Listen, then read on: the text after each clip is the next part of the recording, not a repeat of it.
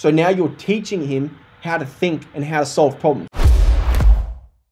The worst thing you can do is come in and tell him what the solution is. You're making it easier for him to go into an autonomous state to know, if I've got a problem, I just call Jack. Now that's fine when it's just you and Mitch, but when you start having 2, 3, 4, 5, 20 tradesmen, good luck. That will consume your time. So like you're saying, you want your people to feel as though they have the freedom to make decisions themselves, to think freely and come up with their own solutions. That's really, really powerful. Not giving them the solution, but going, what do you think would happen? You have to start doing that at the start to start transitioning them into that phase, because right now they might not have much free think, but you start asking those questions. Now you're getting to think, oh, this is how Jack thinks about the situation, because he might say one thing at the start and you go, oh, but what if this happened? Oh, I didn't even think about that. Yeah, so this would be a better solution. Exactly right, Mitt. You're 100% right. That's the best way. That's how I would personally do it. So now you're teaching him how to think and how to solve problems, because you know you're an A player, you know how you solve problems, you know that every problem you solve is going to be solved in the best way possible. Mitch as an apprentice isn't like that, so teach him how he needs to think about these problems.